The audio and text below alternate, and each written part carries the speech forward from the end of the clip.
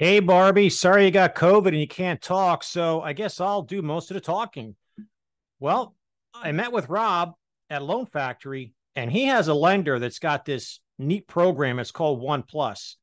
You qualify for a conventional loan at 3%.